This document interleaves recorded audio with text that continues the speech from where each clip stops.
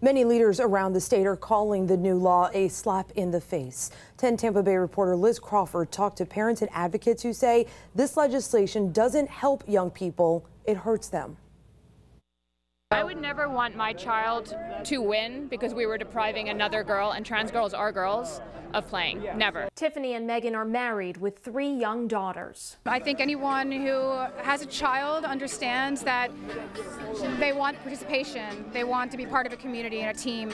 And the idea that we would deprive that experience to anyone, especially at a young age, where the stakes are not high. We're not talking about professional athletics. We're talking about children learning how to be on teams, learning how to collaborate. Their family attended the flag-raising ceremony at St. Petersburg City Hall, an annual kickoff to Pride Month. It should have been nothing but a celebration, but instead the ceremony started with a somber tone. Many people here accusing Governor DeSantis of purposely signing this bill on the first day of Pride Month. If you don't think that was intentional, you're kidding yourself. He's had the bill for a while. He chose to sign it today. It absolutely feels intentional, yeah. Nathan Broomer, a transgender man, is the director of St. Pete Pride. He worries the new law targets an already vulnerable population. I want to say first and foremost to our kiddos, we love you and we see you and we fight for you.